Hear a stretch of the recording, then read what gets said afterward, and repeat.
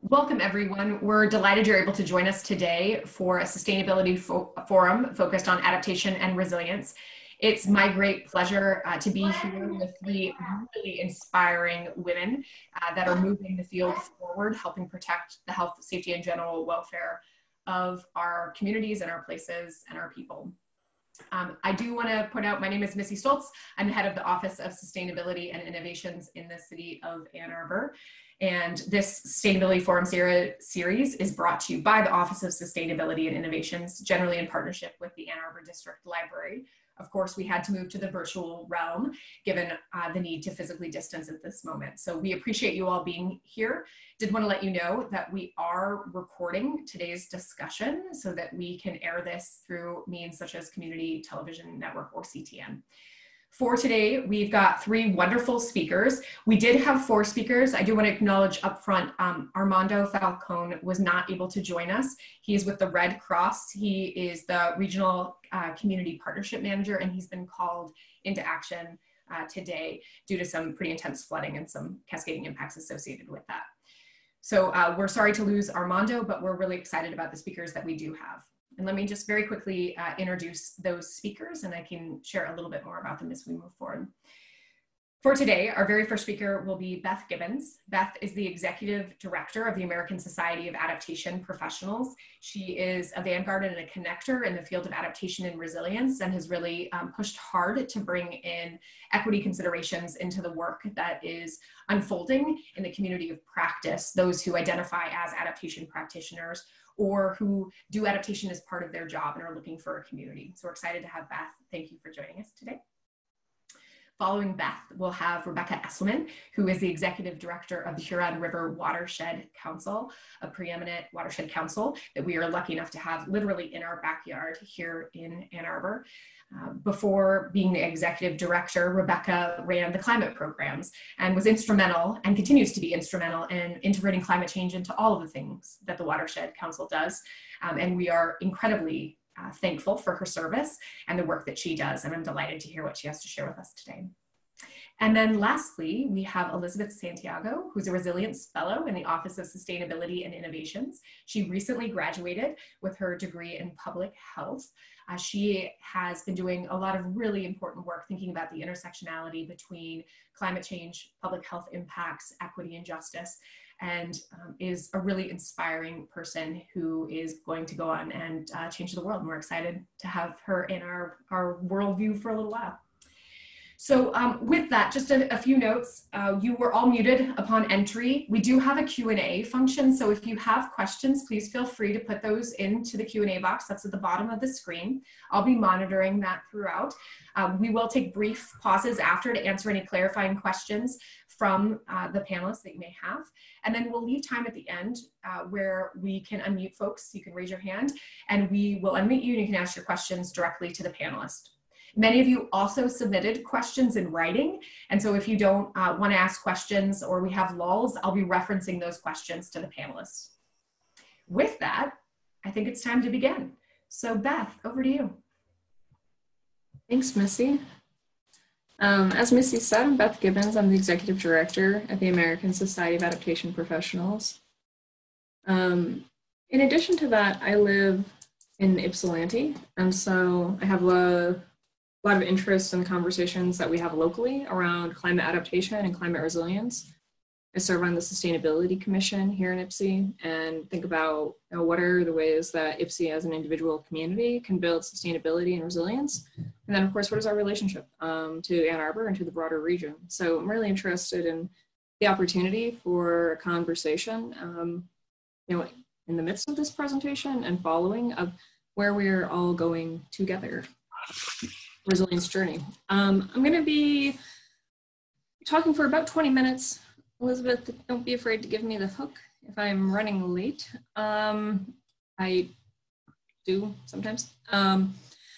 So I'm going to talk a bit about the state of climate and climate adaptation and resilience. I'm going to talk about the integration of climate change and COVID-19 response and recovery, as well as what resilience means in the context of each of these crises, which we are in and facing and will continue recovering from. And I'm going to talk briefly about incremental and transformative change with some tools that hopefully will be useful for you to take forward from this conversation and think about how to be directing your work and activities. That one quick note that we are seeing your presenter mode, so it's not in full. Oh, interesting. Okay.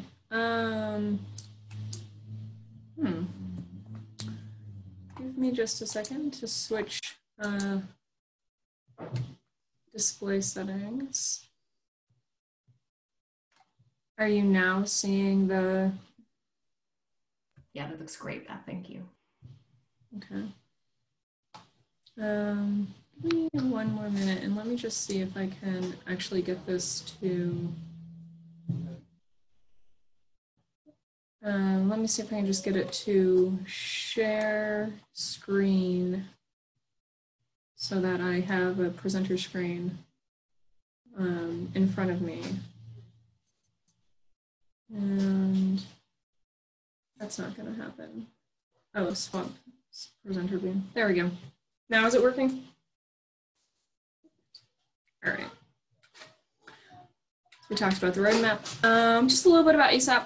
ASAP is a professional network. We work to connect and support climate adaptation professionals to advance innovation and excellence in the field of practice. And we do this using a network model, which means really leaning into these values of open access, being member driven, relying on trust where members share successes as well as failures, and believing in reciprocity. So as members of ASAP, people expect to give and to get and everyone gain. So we use principles that some people may be becoming more familiar with that are also talked about often lately in mutual aid, and that if we can support everybody in this network together, we will be able to advance and innovate our practice together more rapidly.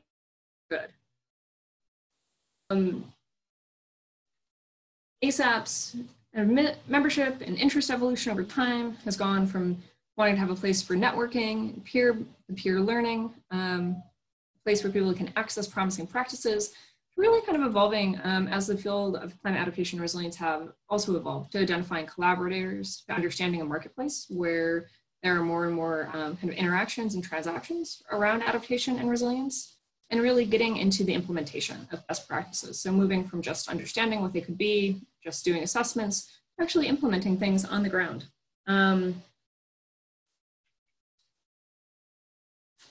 As ASAP has been evolving, a really important piece of this has meant that we also have to understand kind of where we are in the state of climate change, as well as where we are in the relationships between characters and actors that support climate adaptation and resilience. So very briefly, I think that if any of you heard me speak before, I really love talking about this framing of how we think about climate change at a global, regional, and local level. When we think about climate impacts, global trends are much more certain than regional trends. We have a clear idea of where we are going, and we have a clear idea of what we need to change to manage that global, the global trend that we're on. When we get into regional effects of climate change, things become a bit noisier. We start to see the role of the Great Lakes in our region as really impacting the way that weather behaves. So the Great Lakes are really the engine of our weather system and really have a tremendous impact on the way that we experience climate, and we experience that in our day-to-day lives as weather.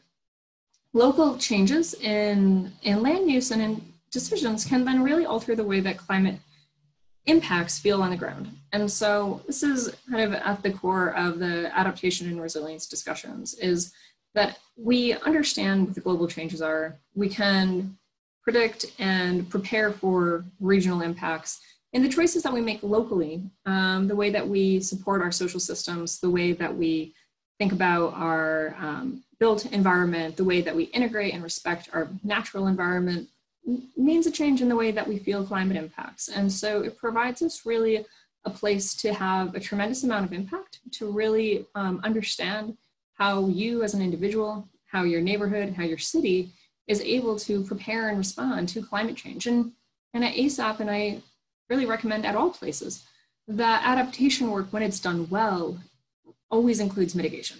Adaptation without mitigation really, of course, just leads us further into this hole that we've been digging for ourselves. And so it is with this adaptation mentality where we are thinking about the impacts in our backyard, that we can also really feel this connection to the global story that we're all trying to affect as we're all part of it. It's critically important for us that we take these actions because the impacts of climate change are only increasing. This slide, of course, is a slide which shows stunning data points. The 2019 $1 billion weather and climate disasters, there were over 14 disasters declared, there were $14 billion or more disasters declared in the US in 2019. But what we really miss when we talk about these is the $1 million disasters, or the disasters at the household level, which cost $1,000 or several $100s, whether that is somebody's basement flooding, whether it is having your power knocked out and not having a source to be cooling your house during a extreme heat event or an extreme cold event. So the $1 billion disasters kind of capture the spotlight, and they tell us how these storms, these fires, these floods are increasing across the country. But we also know that locally and at the household level, impacts are also increasing. And those costs, while they may be less, are equally disruptive and equally in need of response. There's a lot of shifting context in the climate world in the last year. I'm sure many of you participated, and I'll talk about this in a later slide, participated in the climate strikes here in Ann Arbor, or there in Ann Arbor. Sorry, I'm getting a little bit of company in my office. But one of the really important changing contexts that we were seeing as we were going through 2019 into early 2020 was the emergence of the private sector as really taking a lead and beginning to have a strong voice in the need for adaptation and need for greater physical resilience of infrastructure, of assets. And this quote from Larry Fink, who came out and said in January that companies need to be thinking about the impact of climate change on their long-term prospects and to be continuing to be receive investment from BlackRock, that it was going to be necessary, that you're assessing your climate risk. As we look at other aspects that are affecting climate change, I don't know how much background noise you guys are picking up. A little bit. Yeah, we talked about these, the $14 billion disasters of 2019, the regional impacts of climate change, lake levels here, wildfires in the West, rising seas. Of course, as many people may have heard, we're likely going to be seeing a severe hurricane season. And we see a prediction for that in what the water temperatures are, and we're gearing up to see a severe season ahead of us. However, we've also seen a big uptake in the way in which we begin assessing the value of action on to deal with these impacts. There's whole suites of cost-benefit analysis tools that are now available, and cost-benefit analysis tools that allow us to understand what the value is when we begin thinking about social equity, when we start thinking about the environmental benefits of adaptation, and tools that allow us to really understand avoided losses, which has been something that has really been difficult for the adaptation and resilience field to measure in the past. We see new and really interesting standards being adopted by companies especially. One of these, which I'll talk about a little bit more in depth, is called the Task Force on Climate-Related Financial Disclosure. This is a set of recommendations where companies are being recommended to disclose their physical risk. And this particular piece of recommendation and reporting is important because corporations are seeing it and they're beginning to report their risk.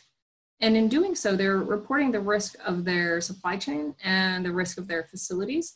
And the upshot of that is that it is leading to a greater impetus for municipalities and for states to also be thinking about how they report their risk. And so through the evolution of the improvement of how we recognize events, how we cost those events, how we see the benefit of action. We're really seeing more partnerships coming together. And in the case of where we see public and private partnerships coming together, we've seen a number of municipalities begin to take a lead on using these, what I call TCFD, the Task Force on Climate Financial Disclosure, using TCFD categories in their own municipal risk reporting. This is really important because it relates to other activities that are happening in the bond market. Municipalities all have bond ratings. And one of the most important entities which provides those ratings is Moody's. And Moody's had announced a couple of years ago that they were going to begin assessing the climate risk as part of municipalities' bond rating. And last year, they acquired a company called 427, which is a company that does climate risk reporting.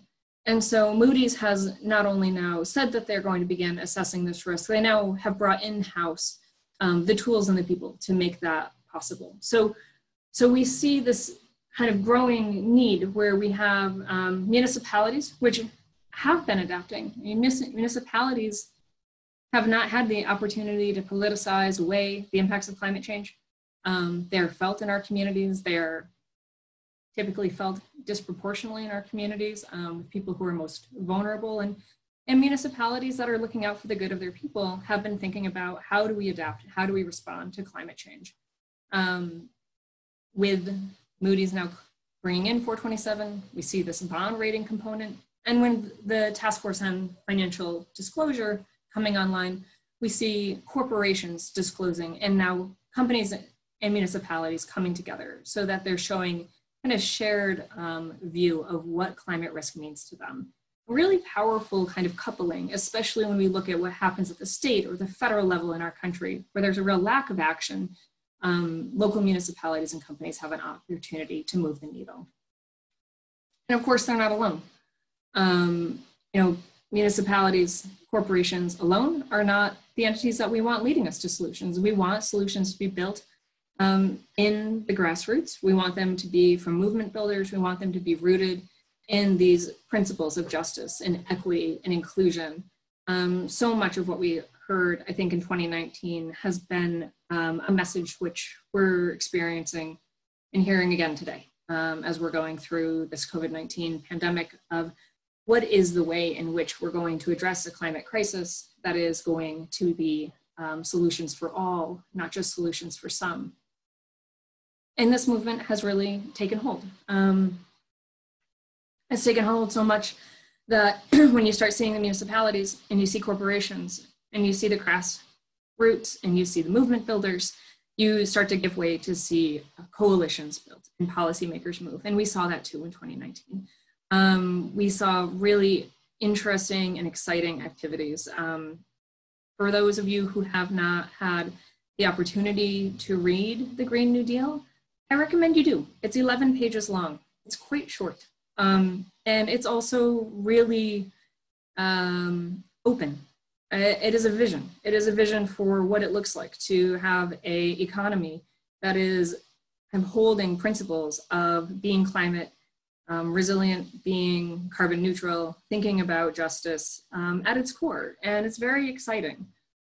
We have the House Select Committee on the Climate Crisis. There's a Senate Democrat Special Committee on the Climate Crisis and an Environmental Justice Initiative. And together, these entities at the federal level, we're working to develop really sound mitigation adaptation policy. And I would say that they still are at play. They are informing what's happening now with our stimulus and recovery dollars that are coming out from COVID-19 response. So that was the presentation that I would have given if I gave this presentation in February, probably.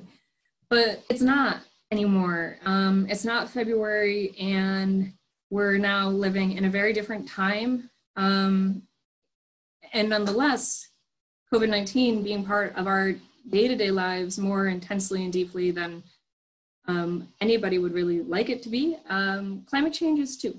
And the fact of having to cope with and respond to COVID-19 has not in any way lessened the fact that we need to cope with and respond to climate change as well.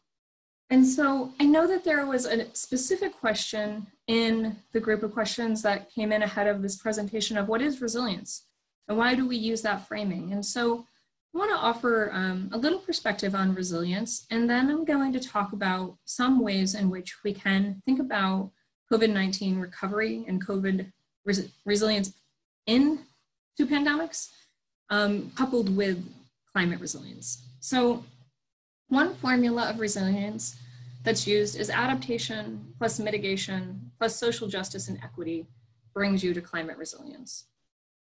We also think about this quote, which comes from the Kresge Foundation, that resilience calls us to eradicate inequalities so that all people will have a chance to adapt and thrive in a fast changing world. This is a model of resilience that calls us to think about bouncing forward instead of bouncing back. It calls us to say where we are today is not where we want to remain. It's not where we want to return to. And we want to be thinking about a future that is transformed and a future that is for all. As we think about that future and we think about the language that we want to use, I'm a language agnostic when it comes to resilience and adaptation. I really like people to do very good practice. And I think that one piece of the resilience language that we have to be cautioning ourselves of is a lot of systems that we don't want are highly resilient. And so when we think about resilience, we have to think about the way that we harness these ideas of resilience to eradicate inequalities, to bounce forward, and to really find ways to use this to eliminate the hold that resilient systems have on us, resilient systems in our social inequalities and systemic racism and social injustice. Because those systems are going to try very hard to hold on as we go through this response and recovery from COVID-19, and as we build a response and greater action to. I wanted to provide this. It was kind of a specific call out for one question. We can talk more about the language around it as we get into Q&A opportunities.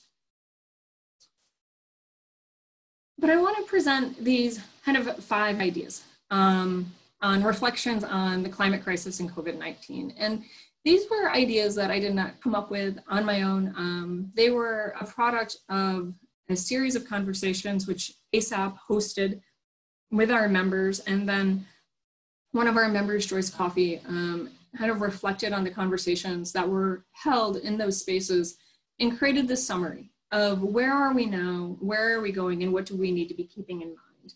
And so these kind of 5 points that we're going to need to be thinking about: financial response, cascading impacts, resilience, jobs in the economy, and fatigue. So when we think about financial response, the point here is that in responding to COVID-19, we have seen the immense power that financial institutions can have and can put toward response when they have the will and the direction to do it. And so this has been a moment for us to really see what financial action can bear when we have the willingness to actually throw funding behind policies that we want to see. About 5 minutes, Beth. Yep.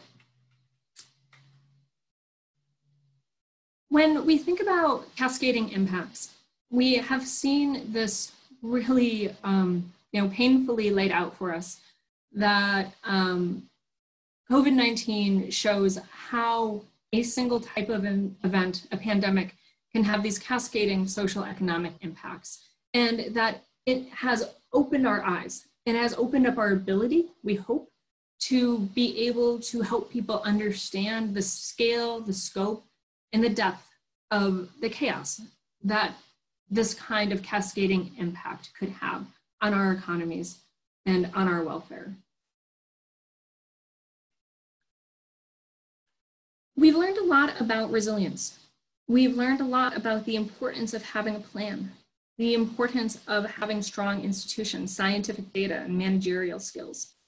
In places where there is a strong team, in communities where there has been coordination, collaboration, we've seen programs be able to be established that are getting food distributed to families who are no longer able to get their foods at school.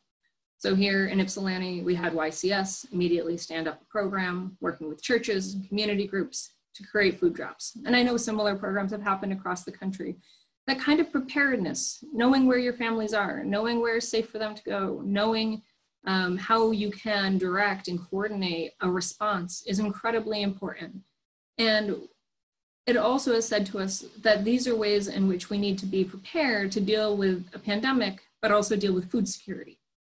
And so our ability to pat our head and rub our belly has gotten stronger. And that's going to serve us well as we have to be able to guard against multiple perils at the same time. When we think about the jobs and economy, we see this opportunity that is ahead of us right now, that there is tremendous investment. You start thinking about the infrastructure deficit in this country. The infrastructure across the country is rated at a D-. To bring the infrastructure in the country up to a C+, takes an investment of 2.9 trillion, which was a number that I used to say to people and feel like it was unrealistic. And it's very possible that by the end of next week, we're going to see a $3.3 trillion infrastructure bill pass out of our federal government.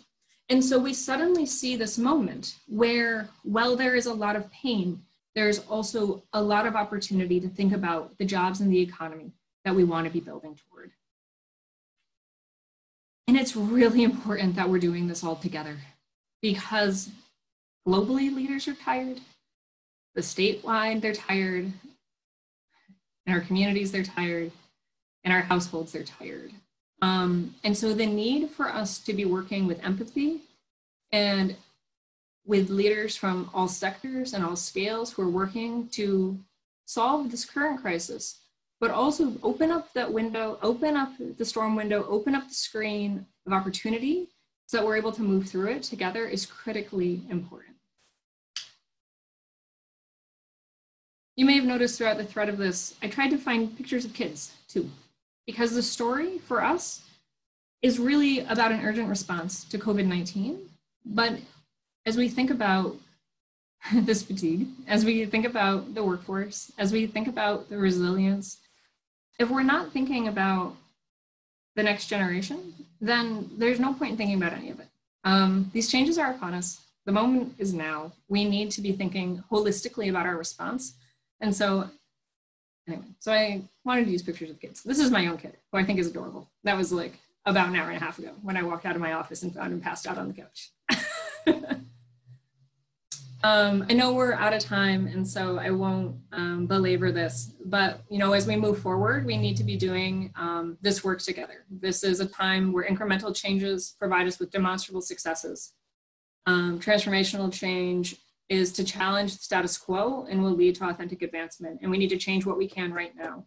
And then I have this quote, which was, "What we can predict, we can prevent."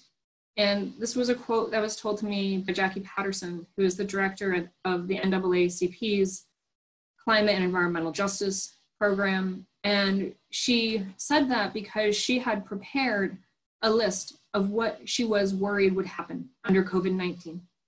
What she was concerned would be the impact on Brown and Black and Indigenous people. And then she watched those concerns play out. And so in response, she wrote down what the predictions were and what the policy recommendations are to respond. And she said, we need to do these responses because what happened wasn't a surprise. And if we could predict it, then we are able to prevent it. The last 2 slides or 3 slides are kind of resource tools for you to pick up and take home when these are sent out. This is a transformative change matrix. It's something Joyce Coffey made when she was working at the city of Chicago during the economic recession, during the Great Recession. She cut this table as a way to identify what the needs were of her colleagues and to write them down and to be prepared that when there was funding, when there was policy appetite, when there was a moment to move these things forward, she had them ready. And she used it for months and years to move forward what it was she heard her colleagues asking for when they were in really the time that straits were most dire. This is a selection of resources to pick up. These were put together by ASAP members to kind of help guide where we are on COVID-19. And lastly, for folks who want to get involved through ASAP, we have a number of member response action areas. Members who are gathering and generating resources on learning from pandemic recovery, policy and advocacy, communicating these connections with climate and pandemics, and supporting job seekers.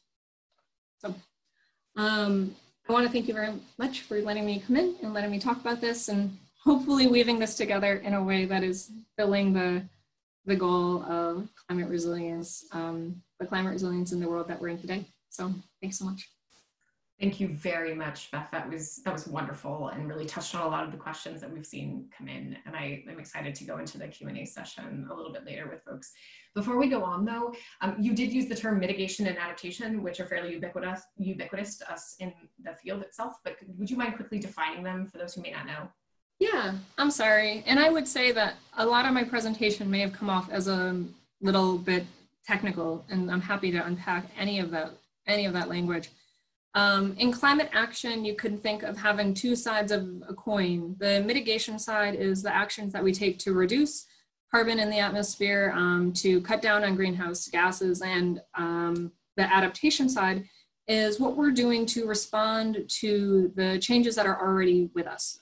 So the impacts of climate change are already being felt, and they require response. And so where we need to respond to climate change already is the adaptation side of the house. And I know that, you know, the A20 plan does an amazing job of threading these two things together, in the way in which we can get to, you know, net zero while also really taking on climate adaptation and resilience head on. And so, I don't know, I think it's a really nice resource for the definition of those terms. And happy to talk more about that. Thanks, Missy. Sorry, Jordan. No, that's great. Thanks, Beth. Just a reminder to folks, we do have a Q&A box that's at the bottom of the screen if you have questions that come up. And at the end of our presentations, we're going to open the floor for active Q&A, but I don't want you to lose any questions if you have them. Next, I'd like to turn it over to Rebecca Esselman, who is the Executive Director of the Huron River Watershed Council. Rebecca, over to you. You are on mute, friend. Okay, let's see if we can get this going here.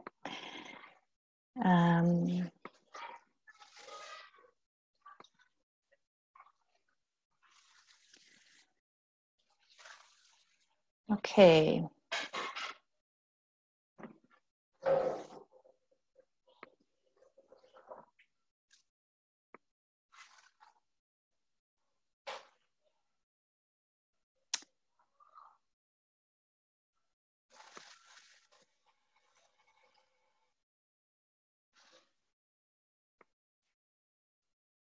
Beth, how did you get it so that you could see your notes as well?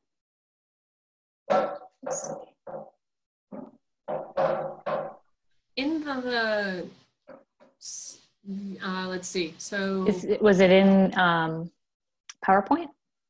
it was, I think, actually a function in Zoom. Do you have two monitors? No. Oh, I have two monitors. If you don't have two monitors, then you can't see your notes. Okay. I'm sorry. Well, good thing I printed them. See, it's the second time. Prepared. Yeah, I think that's probably true. I'm not seeing an option to do that. So, okay. All right, but you are seeing my slides now, correct? All right. Okay, so what I'm going to do with my 20 minutes with you this evening is to ask you to step outside of Ann Arbor for a moment, look out past city boundaries, and to consider the broader context of our region. So through our city, we know runs the Huron River. It connects you to your watershed neighbors. And because of the nature of watersheds, you are inextricably tied to these watershed neighbors. Your well-being is linked to actions that they do or do not take, and their well-being is linked to actions that you do or do not take. You're downstream of some of them, others are downstream of you. So when it comes to water, the climate crisis begs us to look at this watershed scale when we're thinking about the problem. Understanding the connections between you and your watershed neighbors, I think, is a really critical element to developing the solutions necessary to adapt to a changing climate. You're going to see this, if you haven't already, in the A20 plan to a certain extent. So strategies to build resilience in Ann Arbor often require cooperation with these watershed neighbors.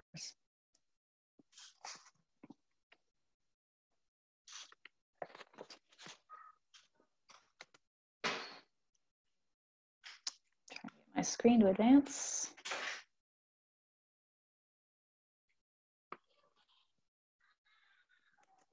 There we go.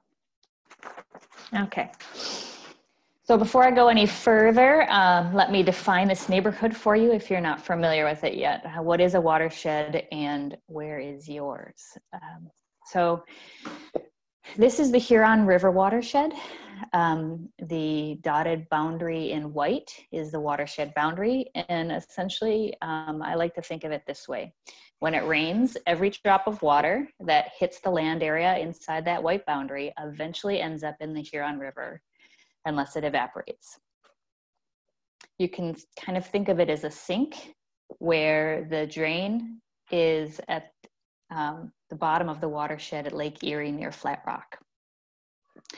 So this water connects you to Dexter, to Chelsea, Brighton, all the way up to Milford, down to Ypsilanti and Flat Rock, and then all of the concrete, forests, agriculture, wetlands, homes, and residences in between.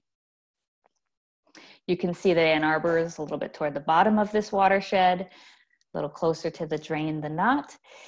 And this means that your drinking water travels through all of these communities before reaching the water treatment plant.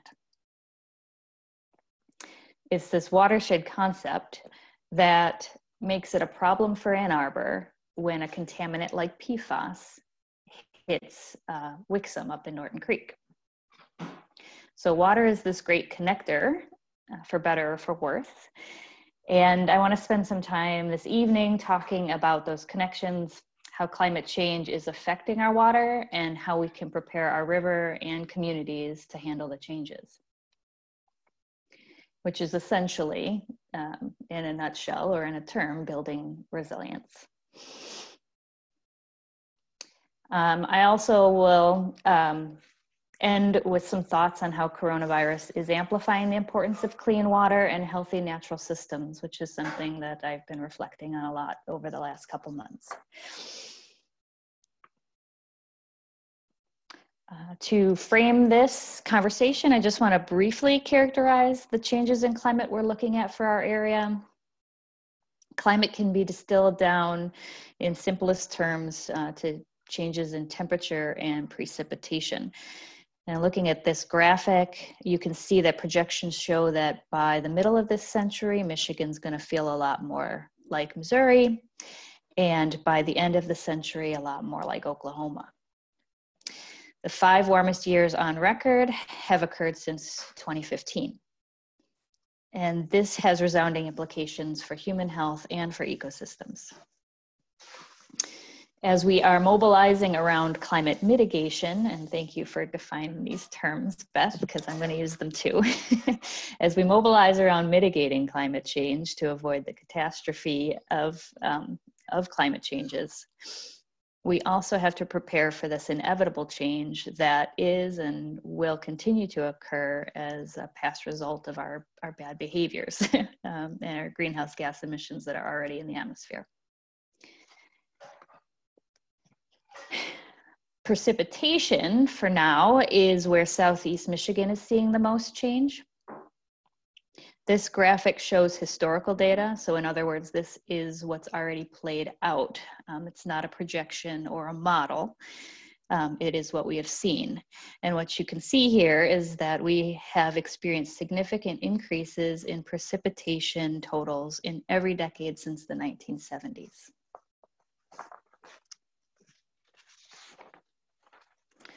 The 2010s were our wettest decade in Michigan's recorded history. 2019, last year, was the second wettest year on record for the US and the wettest ever for Michigan. If anybody can remember back to last spring, it was incredibly wet spring and early summer here. This is also showing up in the news. You may have been reading or seeing headlines about Great Lakes water levels and the impacts to our coastal areas. but all this extra water affects us inland too. Our water tables have been well above normal. A water table is the level at which groundwater is beneath the surface of the land. Those have been well above normal in the Huron River, and the river itself has been flowing higher season for season compared to any period in recent memory. Since May of 2009, so this time last year, the flow of the river has been consistently higher than average. Last night's rainstorm guarantees this will perpetuate at least a little bit longer. And these high water levels are more than just a nuisance. They create public health risks. Water in basements can lead to mold and lasting structural damage. Farm fields remain wet well into the planting season, interfering with the growers' ability to earn a living. This played itself out in Michigan last year. Flooding of contaminated sites can result in pollution spreading to surrounding areas, including the river. And high flows on the river can be dangerous for paddlers and anglers and other recreation. We have several canoe and kayak rental businesses in the watershed, including Skips near Dexter and several Ann Arbor liveries. Last year, they had to delay or limit their service due to unsafe and high flows. They're having to do this again with the impacts of COVID, and you can only imagine getting hit 2 years in a row with a major impact, what that can do to a business.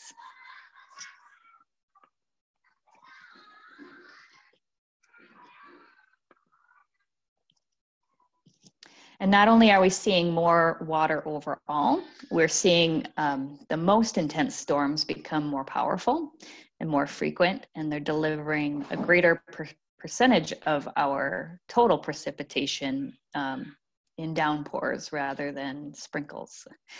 So these types of events, these downpour events, are the ones that lead to surface flooding, to flash flooding, to dangerous conditions that can overburden our aging infrastructure, like stormwater pipes and dams. And they are the types of events that lead to significant runoff, which is the water that goes directly to the river instead of traveling via the soil and groundwater. That runoff carries with it the soil and pollutants that it picks up along the way. And then this polluted runoff threatens our drinking water supply, both from the Huron, where Ann Arbor gets its drinking water, but also downstream in Lake Erie, which serves much of the metropolitan Detroit area with drinking water.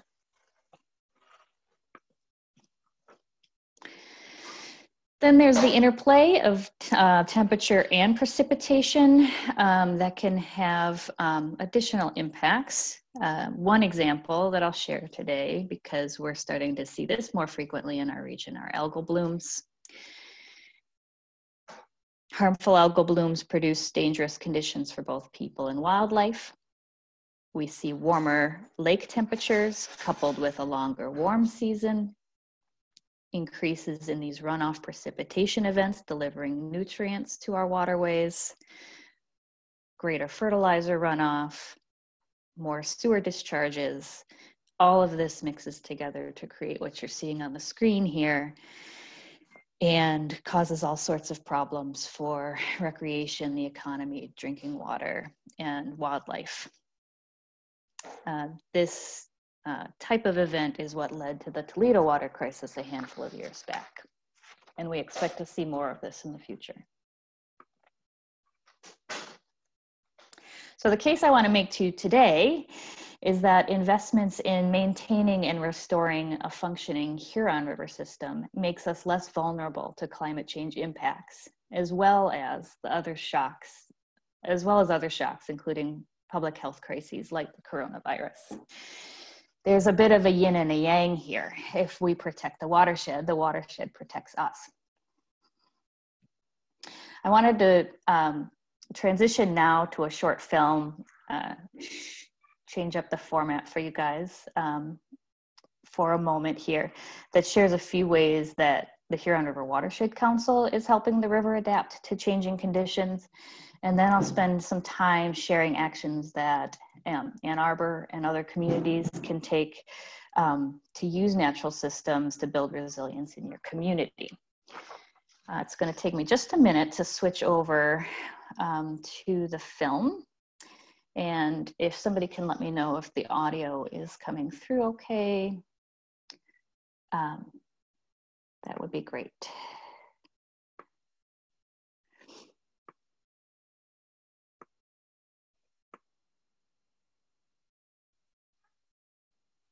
Okay, are you seeing the film?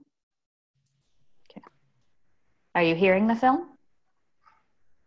We are not, Rebecca. I think you have to share again the way we did before. Okay.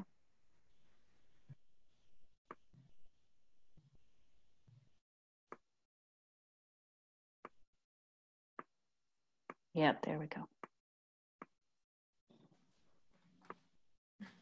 Okay, let's try this.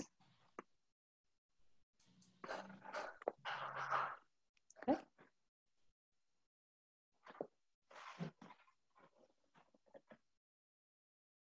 Are you hearing it? No, we're not. Oh.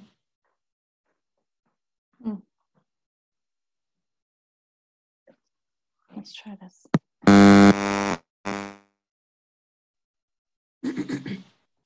Now? No. Okay, I'll try one more time, and if this doesn't work,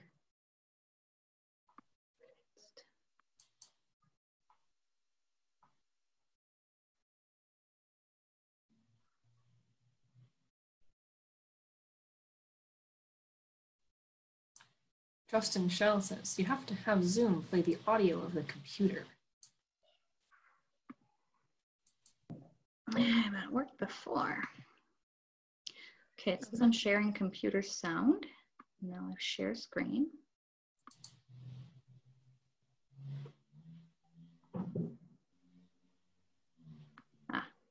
Check box. Fingers crossed. Hey.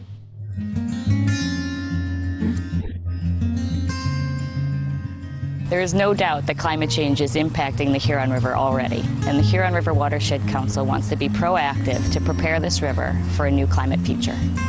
In southeast Michigan, we're seeing our air temperatures increase, and we're seeing changes in precipitation patterns. When our air temperatures increase, the water temperature increases, and those changes in rainfall patterns lead to changes in flow patterns, and both of those have implications for the wildlife in the river.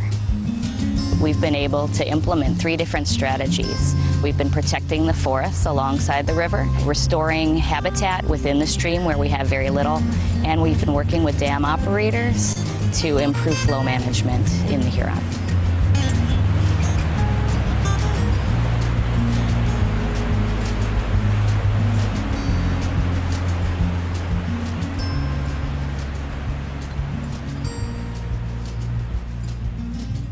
This is what I would characterize as a healthy river.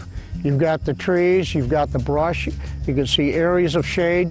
I've always thought that this is just a great spot here.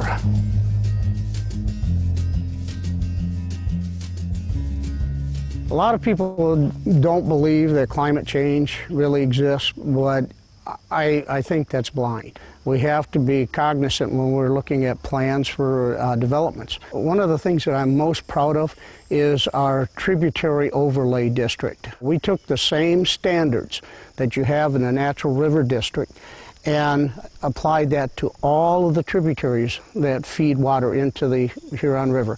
The ultimate result is less water runoff. Less water runoff is less erosion. Cooler temperatures in the river, because that's ultimately what we're looking to do, is to cool down the rivers, keep them cool, and not let them warm up. It's a premise shared by my township board that the river is only as good as the water you're putting into it.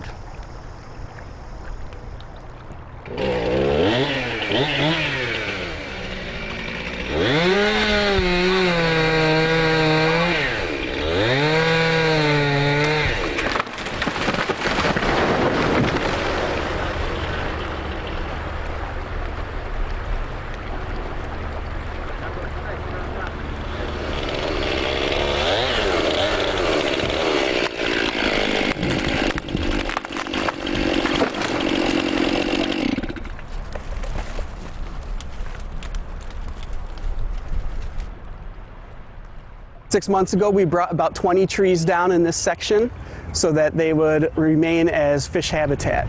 Fish need diverse water flow. The problem we have in Ypsilanti is that there's not much natural flow variation. It's about the same depth, it's about the same velocity all the way across. When we put in these trees, we are increasing that flow diversity. We're getting faster water coming around the edge. That can cause some scour, which means we're washing away sand and muck, exposing the substrate that these fish want to form their spawning beds in. On the downstream side of the trees, we have these nice slow water zones. These are places that fish like to hide where they can be safe.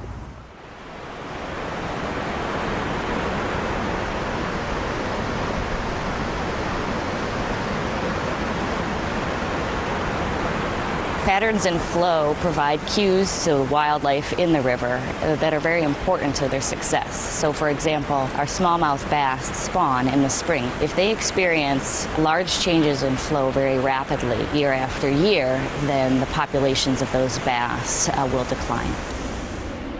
So in the Huron River, we have this very unique situation. Our dam operators are networked. They meet twice a year to talk about issues related to flow and dam operations. Dam operators can change the way they manage flow just a little bit in ways that can benefit the ecosystem. This means that we can attempt to do things like keep a minimum amount of water in the channel during dry periods. It means that we may be able to use dams to dampen those spikes that happen when extreme rain events hit. In initial meetings with the dam network, what we heard from them was that we don't know explicitly how flow changes in response to our changes at the dam. And so we partnered up with the University of Michigan to pilot these flow monitors at certain spots on the river.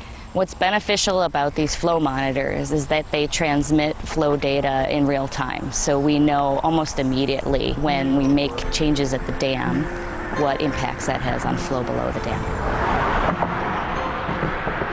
A healthy functioning river protects us from flooding. It continues to provide high quality drinking water and all the recreational and beauty benefits that we've come to love about the Huron. The Huron River Watershed Council has been protecting the river for 50 years. Climate change is bringing a whole new set of challenges, but we can do things now that will ensure a healthy functioning river system long into the future.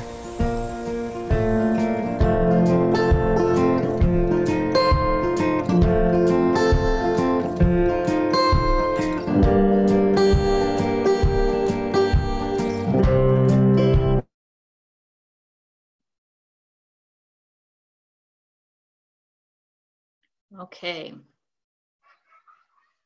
Let's get me back to the presentation now. And Rebecca, just about 5 minutes. Okay.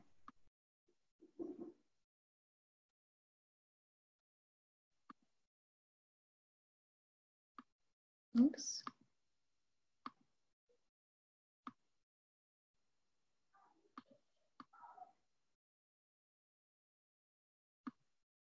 Okay, are you guys seeing the slides now? Okay.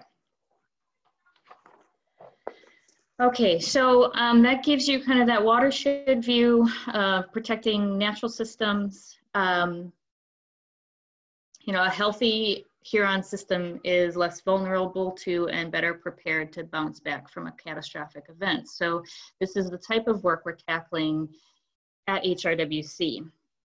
I want to shift now to what actions local governments can take and are taking to support the health and natural systems such that they do the heavy lifting,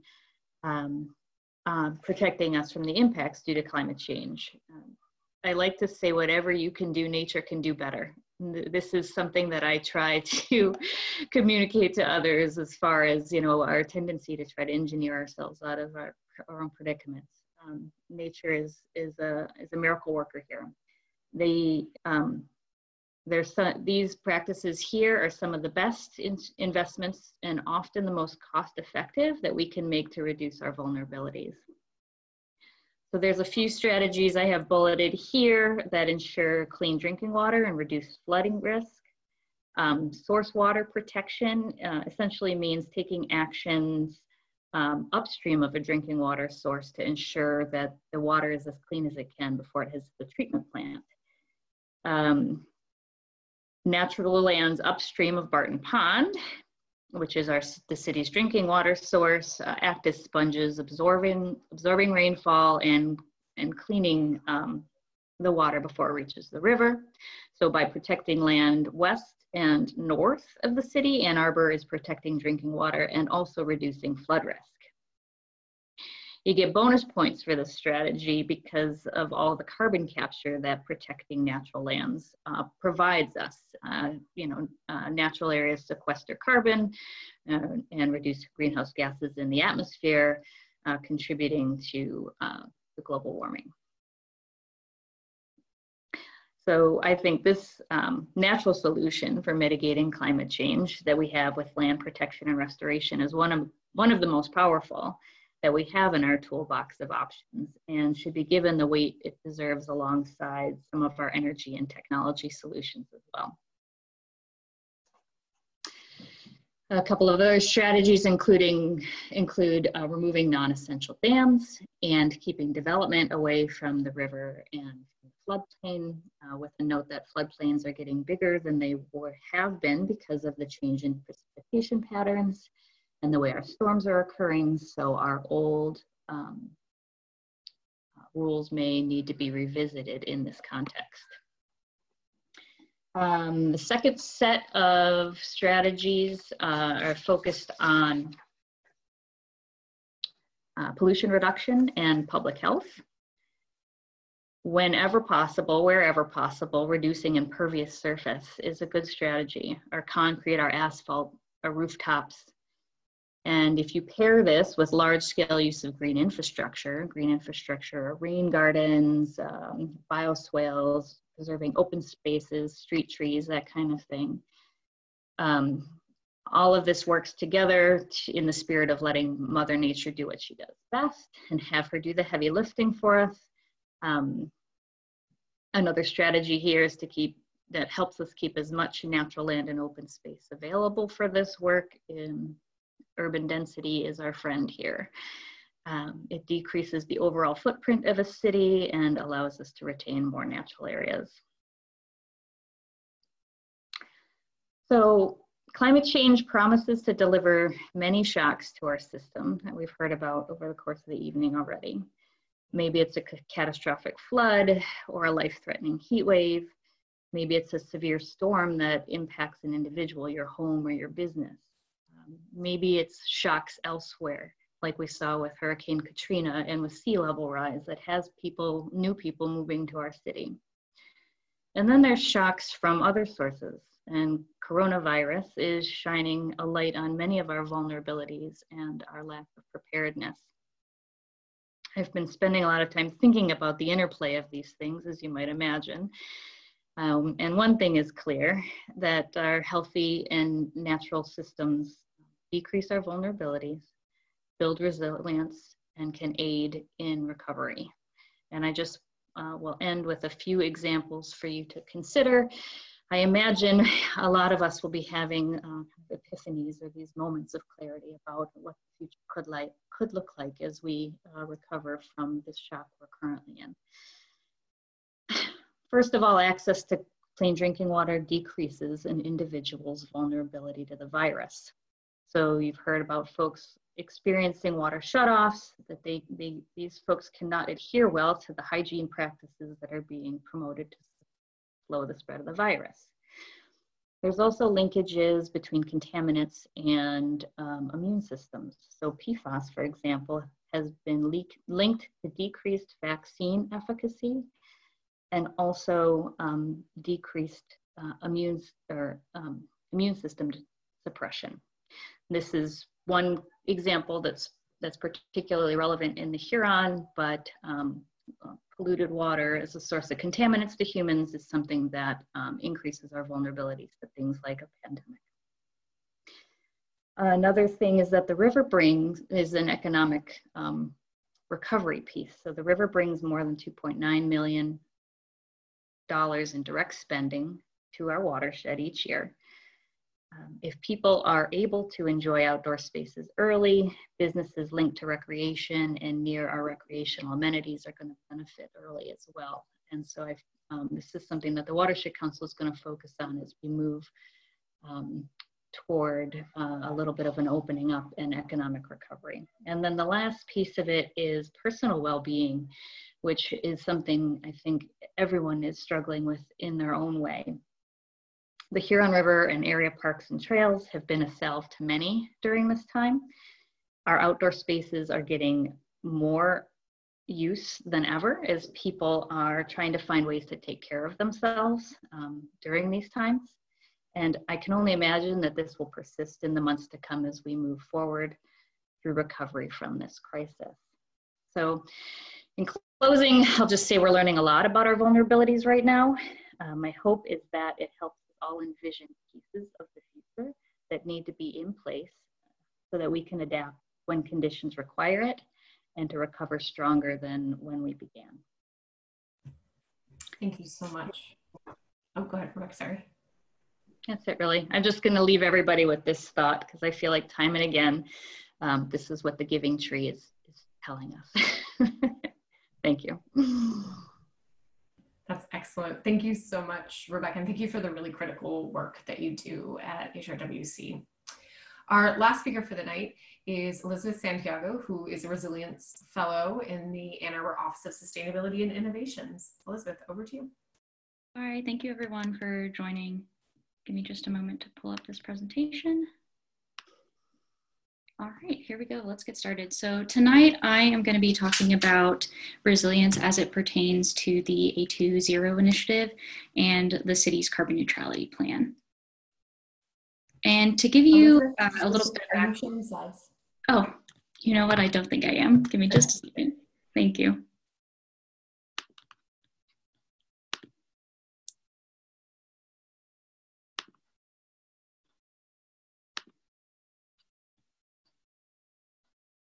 All right.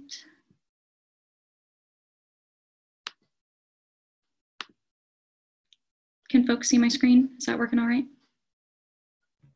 Yeah, we're seeing a beautiful mountain. Yep. A mountain, oh no, okay.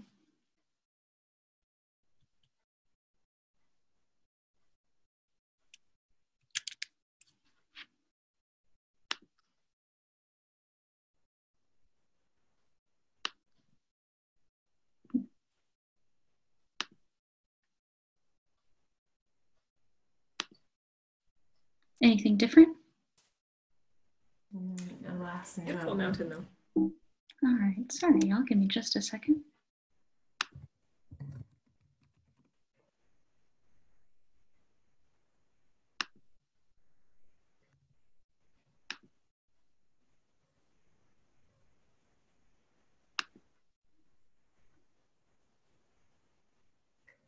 Elizabeth, if that doesn't work, I can bring up the slides here. I'm just downloading them.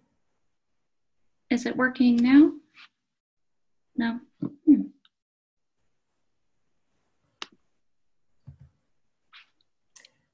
Do you want me to, how about I pull up the slides and you can just tell me next slide and I'll click through. Sure, that sounds great, thank you.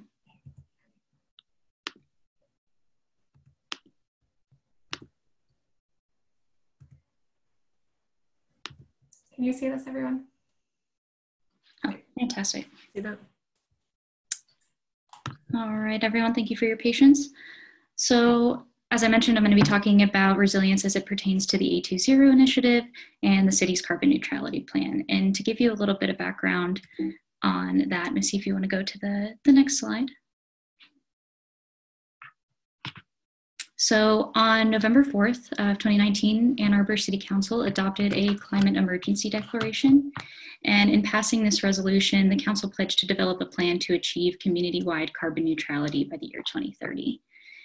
The draft of the carbon neutrality plan was unveiled on March 30th. And while today we're going to be focusing on this last strategy here, enhancing the resilience of our people in place, I do want to briefly highlight the other key strategies in the plan. I know some of you posted questions in the RSVP form about some of the other things that we're doing, and hopefully we can touch on that a little bit more in Q&A. But I do want to make note of these other things that we're going to be doing, but maybe not talking about so much this evening.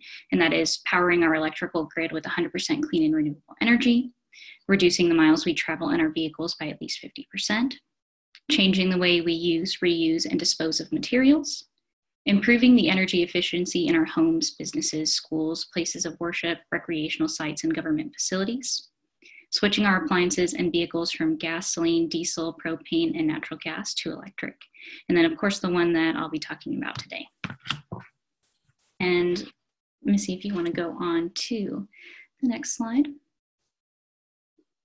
So to achieve this strategy, we've identified 6 key actions, and that's it: preserve and enhance the local tree canopy, conduct asset and needs mapping of neighborhoods, assist in assembling and distributing emergency preparedness kits, implement sensors to monitor heat, air quality, waterways, and flooding, foster youth and neighborhood ambassador programs, and invest in resilience hubs. And I'll be touching on these more in depth, but I just wanted to give you a sense of the big picture here. And so let's talk about preserving and enhancing the local tree canopy. This action begins with understanding the local tree canopy, doing an analysis and creating a shared inventory to know what's already out there, as well as incentivizing shade tree and vegetation planting for private projects. And this is really important because, I mean, one, it looks nice, but also a properly managed and diverse urban forest increases resiliency against invasive insects that carry diseases and impact the human population. And by planting diverse tree species, the community benefits from increased shade and decreased heat island effects. So they act as a natural cooling mechanism while also supporting biodiversity. Let me see if you want to go on to the next one. So this next strategy involves working with neighborhoods to systematically identify what assets and needs exist in an area. By understanding these assets, we can then activate them in times of need. We can leverage them to create a plan that prioritizes and addresses community needs. And community mapping is so important because it leads to the identification of safe gathering points in neighborhoods. So that may not seem maybe like the most useful thing during this time where we need to be practicing social distancing, but certainly understanding where we can create a space to secure essential goods and services is really important for a time like now. And so the more we know about our communities and our neighborhoods, the better we are able to activate our strengths. And then thinking about emergency preparedness, we have also identified this action of assisting in assembling and distributing emergency preparedness kits.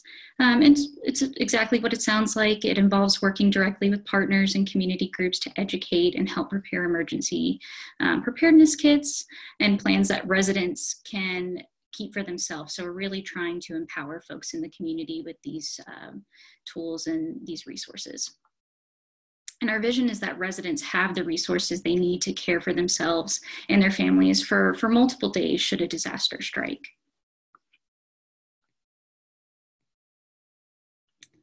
We also are interested in implementing sensors to monitor heat, air quality, waterways, and flooding. Rebecca touched on this in her presentation, why some of this is so important. And so we are also interested in focusing on collecting data and using sensors to proactively understand risks and mitigate vulnerabilities in our area.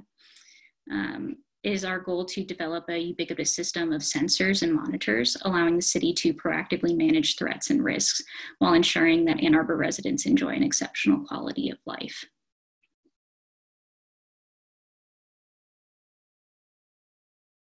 This is an action that I'm particularly excited about.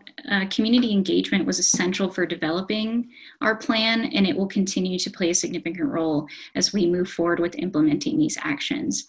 Achieving carbon neutrality will require mobilization of Ann Arbor residents on a nearly unprecedented scale.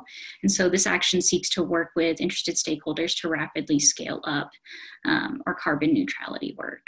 And our vision is that through education and engagement, ambassadors elevate their voices and take ownership of this work, helping to drive significant community-wide action. These groups will lead a variety of projects related to energy and water consumption, waste reduction, recycling, transportation, and local food efforts. And all of these are actions that foster community resource stewardship, climate action, and social cohesion. So it's really important to make sure that the community is a part of this. And then resilience hubs. They are community serving facilities augmented to support residents and coordinated resource distribution and services before, during, or after a natural disaster event. At their core, resilience hubs are about shifting power to communities and increasing neighborhood capacity. Resilience hubs operate at the nexus of climate mitigation, adaptation, and equity. So we're really talking about resilience here the way that it was defined earlier in this event. And they strive to enhance community sustainability and resilience through a bottom-up approach. So again, it's really about engaging the community because we want them involved on the co-development and leadership of this. Our vision is to create a robust network of resilience hubs through which quality of life is enhanced, greenhouse emissions are reduced. They really have the potential to empower residents to take care of one another during a disaster. And I think one of the most exciting things about the Resilience Hub framework is that it's intentionally designed to respond to the needs and interests of the communities in which they are embedded. So they could therefore play a significant role in increasing access to services well beyond those needed for disaster preparedness and response.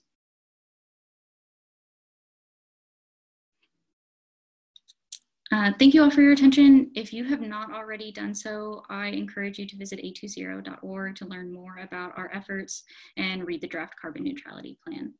And with that, we can open up to Q&A.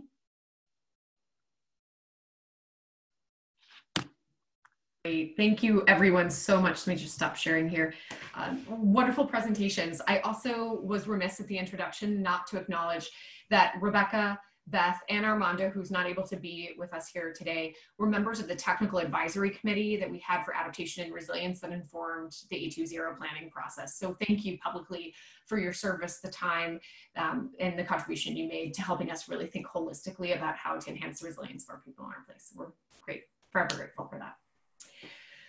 So let's see here. We have a few, looks like we already answered one question. All right, let's go back. One of the themes throughout, you did a brilliant job touching upon this, but I want to make sure there's nothing else you want to add, is really exploring the parallels between climate and COVID. And again, both of you, in particular, Rebecca and Beth, address this. Is there anything else that you want to identify or put on the table as you're thinking about this long-term challenge, climate change, that of course has impacts immediately, and this crisis kind of instantaneous space that we're in with COVID?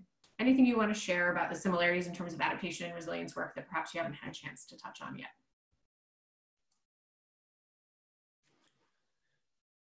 I mean, I think one of the most obvious connections between these two is that we're seeing COVID-19 having a disproportionate impact on communities that are underserved in a lot of other ways. So Black, Brown, Indigenous people are being disproportionately impacted. And I think that the response to that in a almost unwillingness to acknowledge the depth of this crisis is pretty consistent with the way that climate impacts are affecting our communities today.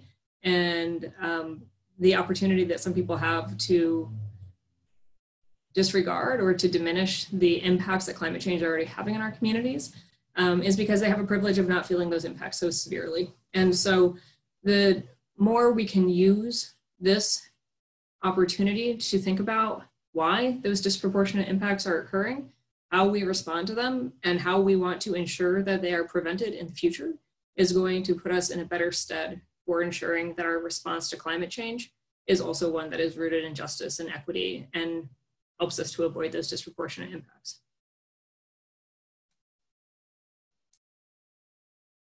Yeah, I get, that was very well said. One thing I'll add is that any crisis really shows you your weaknesses. It also shows you your strengths, but really taking a look at where our systems are failing us can help us do better next time.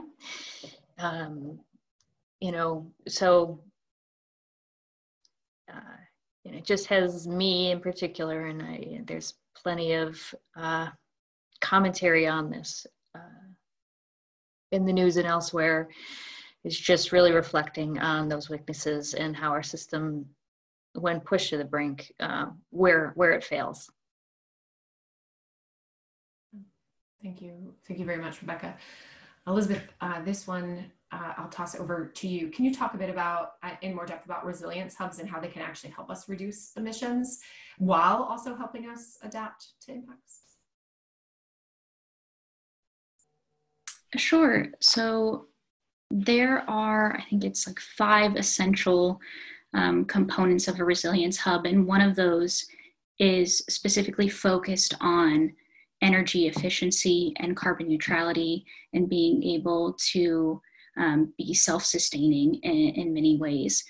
And so that is one of the things that's required for resilience when we're thinking just about that energy side of it. But in terms of thinking about resilience in general and how it can really move the community forward, I think it goes back to the community engagement piece and recognizing that this is something that is meant to be a partnership with the city and with other organizations, but really the ownership is in the community and the leadership is in the community. Thank you very much. Just a reminder to folks still on the line that you're welcome to actually raise your hand and I can unmute you to ask a question if you have one, or you're welcome to type it into the Q&A box. Right now, what we're doing is reading questions that were submitted in advance of today's webinar. So this one, Rebecca, I'm gonna toss this one over to you first, but Beth and Elizabeth, if you have any insights into this, I would certainly love to hear them, especially Beth, the role that you play in the community in Ypsilanti. What are we teaching public school college kids about our local environment and any relevant Indigenous and industrial kind of case studies? What are we teaching them about resilience historically and engaging in this work?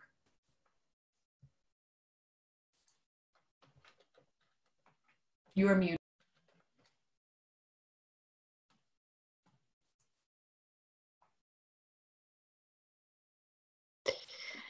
So the Watershed Council's programming on for K through 12 and college age students focuses a lot on river health and the kind of full suite of threats that we face with our water, both from a natural ecosystem perspective and from a drinking water, human health, recreation perspective. Trying to instill a value about these systems, make sure they're aware of the multiple roles that systems play in our well-being. They're not just a pretty place to visit and swim, but all of the services that they provide that allow us to thrive as a species. And I think with that as a foundation, young people can move forward with an understanding of the complexities and the interlinkings of humans with our planet and our natural systems, and hopefully move forward making choices with that underlying foundation. Thank you, Rebecca. Beth, anything you want to add? So I think that's a really great question, and I think that the integration of Indigenous knowledge is something that across the climate community, people are working much more intentionally and diligently to achieve.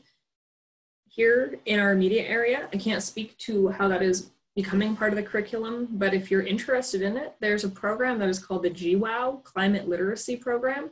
It's designed in a collaboration with the University of Madison and tribes in northern Wisconsin to put together a curriculum that helps students to bring together and reconcile traditional ecological knowledge related to climate change and Western data to look for where traditional ecological knowledge and Western data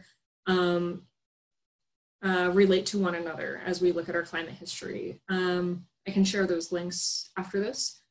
Here immediately in our area, there's a program that's funded by NOAA on climate resilience, and that program is a collaboration now between SEMI's coalition, which is the Southeast Michigan Sustainability Coalition, Michigan Sea Grant, the Great Lakes Integrated Science and Assessment Program, and EcoWorks.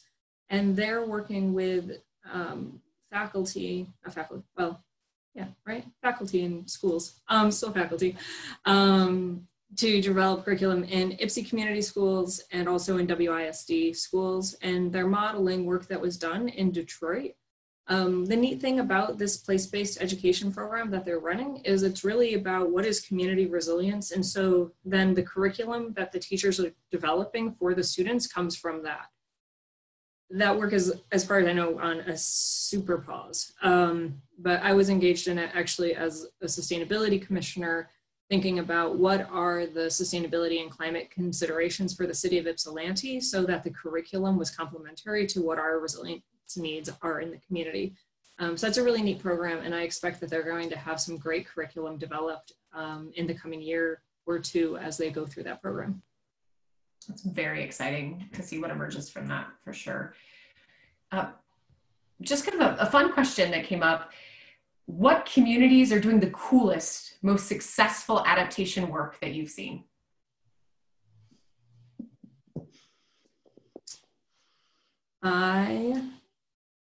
Rekha, do you want to go about like what watershed stories there are, or local watershed stories? You know, I'm thinking about that word "cool" in respect to this work. You know, there's innovative work. There's you know, the hard work that needs to go into this, and there's definitely communities that I can identify that are doing the hard work already, maybe in an accelerated pace compared to others. Actually, Missy and myself are involved in a project where we're working with cities throughout the Great Lakes to do a vulnerability assessment of their stormwater systems. So they're taking a very comprehensive look at their infrastructure and their kind of people systems, and taking a hard look at what where their vulnerabilities are and where they're changing based on changes in precipitation patterns and temperature. And these folks, there's 12 cities involved, are doing the deep thinking and the comprehensive thinking necessary to arrive at a suite of strategies that they can then seek funding for and implement, which might look different in scope or priority than a vulnerability assessment they would have done for a built system, 20 years ago. So that work has some of the front runners in our region on climate adaptation. There's several in Michigan, including Grand Rapids, Ferndale, and Ann Arbor, and then several sprinkled throughout the rest of the Great Lakes states.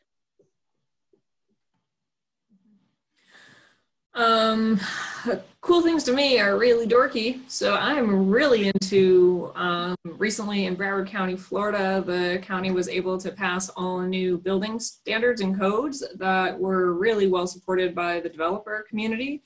And so they now have updated codes and standards for their seawalls, for their building structures, and new zoning as well. And that was both great for them to have, but also it was something that was born out of a really close partnership between the municipality, the county, and the private sector that's active there, developers who were saying, like, we want to be developing in a way that's responsible, but we need a floor.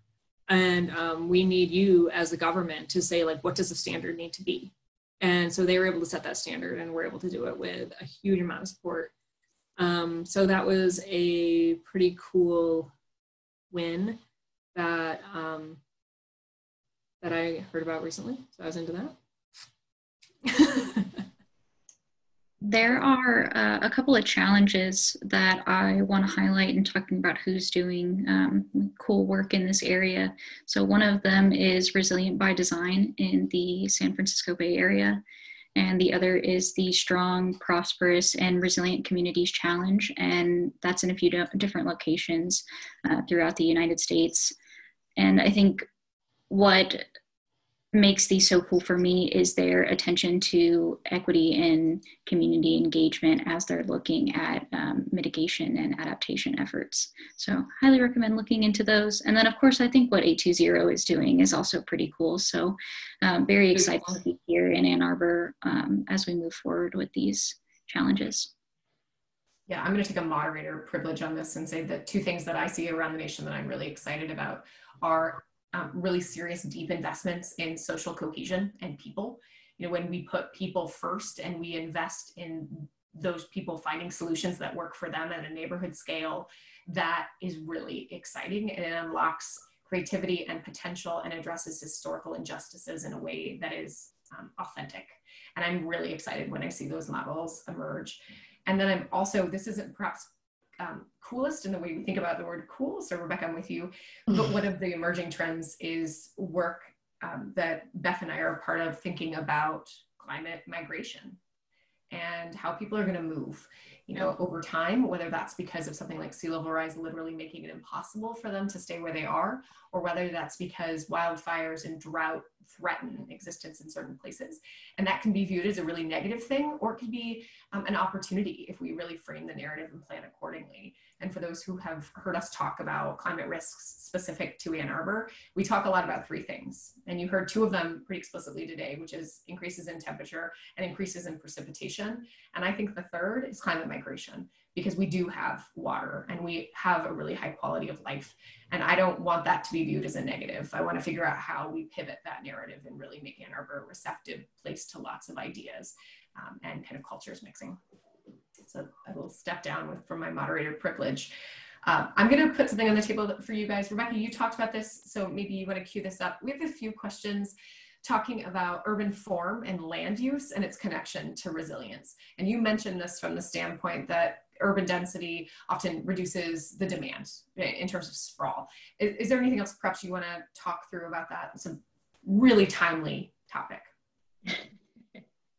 Urban form, and what was the second part? Land use overall. Oh, yeah. You know, so this is, I've been in the field of watershed protection since my entire career. And density has always been our friend. You know, we've really, the more that we can consolidate our urban footprint, the more delicate we are on the natural systems that, as I've touted several times, are really integral to our success and well-being. So climate change has really amplified that, in my opinion, both from the perspective of maintaining the functioning of our support systems, our air, our water, our land, but also from the perspective of reducing our carbon footprint. So, you know, when you have more dense urban areas and less sprawl, you are less reliant on vehicles, and there are a lot of benefits to greenhouse gas reductions that can be achieved in a more dense urban environment. Thank you. Beth, go ahead. Yeah. Yeah, when I think about urban form, I think that the most striking thing that I've read recently definitely was the book that's out called The Future We Choose, which is co-authored by Christiana Figueres and Tom Rivett-Carnac, who worked to develop the Paris Climate Accords. And in it, they talk about the future that we can choose. And it's a future that has a really, really beautiful story of, this one excerpt of it is like, it feels like when you're walking in a city that you're standing in a forest, and it's because you are. And it's because we have forested, again, we have reforested our urban places, and not in a way that diminishes that density, that diminishes the human space, but we've just become much more capable of like living in and among nature. And I think that this experience of COVID-19, I hope one of the benefits is going to be people finding that return to nature as something that they will preserve. When it is the only place that we can go, and so people are going there, as Rebecca said, the HRWC, Parks and Trails, and all along the river is just being so much more intensely used. In my family of 14, a 6 and a 4-year-old, we've found parks that we've never explored before in this area, and it's been amazing. And I think that relationship with being in nature is something that in our urban forum we really need to be able to reintroduce. And I'm an urban planner by training, and I went into urban planning because I felt it was really critical that our urban spaces are a place where form follows function, not function follows form, and that we carry the values. So if those values are about caring about nature and caring about our neighbors and being in community, like we can make the form follow that function. Rather than being isolated and being territorial and being convinced of like only our own space is our responsibility. So I think about the way that we interact with the land use choices as really being about how we think about public good and public space as something that's shared. Great. Thank you so much. I'm gonna throw 2 last questions out, and then we'll see if any brave souls wanna jump in here.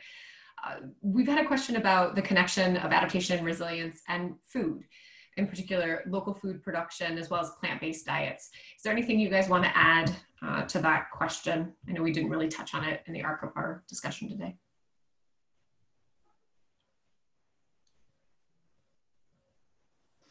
No. The relationship between climate and COVID, the food system and food insecurity is something that my members and members in ASAP have put first and foremost in the member group that we have, which is learning lessons from pandemic recovery. The first meeting of that small group was 65%, 70% about food security. And the idea of how do we use this time, again, where a lot of people are turning to local or regional food systems and thinking about the supply chain that they can support at a local and regional scale. As a vehicle for advancing conversations on social cohesion, on advancing conversations on community resilience and connectivity. And of course, the more you get your lettuce from a local producer and less from some place where it has to fly to you to get to your salad bowl, it's going to have a benefit. And so, a strong local food system is good for adaptation and resilience because it builds relationships and builds community strength, and it's great for mitigation because it cuts down on the travel time that your food takes to get to your plate. Thanks, Beth. Great. Last question that we have for you is, what is Ann Arbor's biggest opportunity to enhance resilience? Boy. Just a softball for you. Yeah.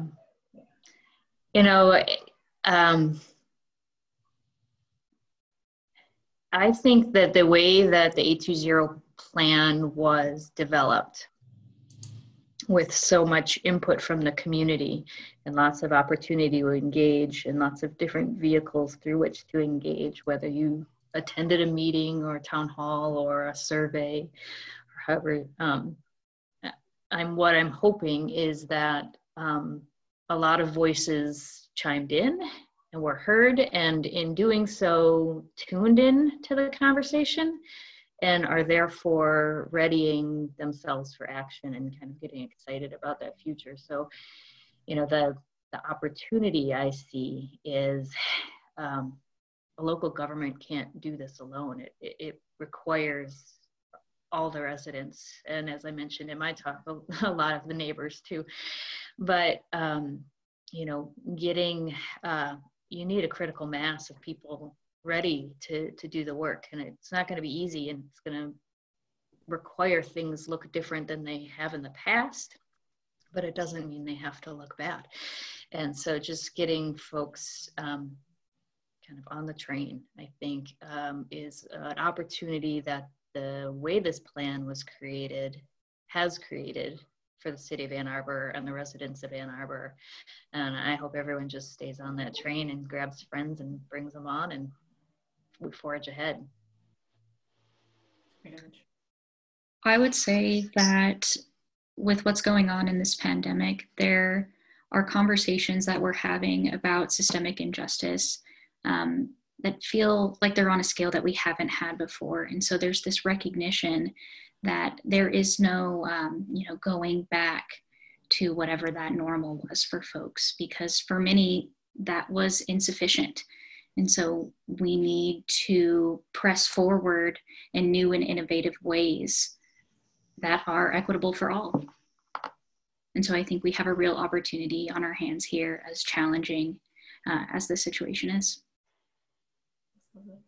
Anything you want to add? Yeah, I think that Ann Arbor always has an opportunity to continue being a leader. It's been a leader in sustainability. It's been a leader in climate action. Ann Arbor is a city that everyone needs to lead, because it's a small city, and it's a city that has demonstrated the way that you have relationships with the university. It's demonstrated the way that you bring a whole community along on really ambitious and really, really challenging questions. The opportunity that I see now is Ann Arbor leveraging that position of leadership in building collaboration on a regional scale that really talks about equity and justice. I mean, when you look at COVID-19 in Washtenaw County, the zip code that I sit in 48197, is dramatically and disproportionately impacted. The opportunity for Ann Arbor to show that ambition and leadership can be done in a way that's collaborative and cooperative with its neighbors, I think is its next place to go.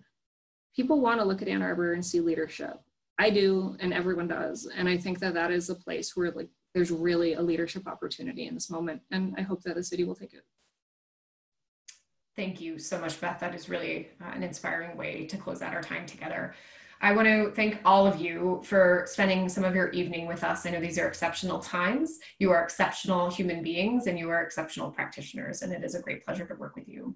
For everyone on the line, or anyone that does come in to watch this later, just want to let you know that A20 is fundamentally about creating a just transition to community-wide carbon neutrality by the year 2030. To do that, it's going to necessitate that all of us work together. So check out a20.org to learn more about the initiative or ways that you can get engaged. And please subscribe to our sustainability listserv to stay engaged, to get engaged, and help really build the movement that it's going to take to achieve that just transition we're all looking for. So thank you all so much. Please stay safe, healthy, and we look forward to working with you as we bring in the new future we're looking forward to. Take care, everyone. Thank you. Bye all. Thank you.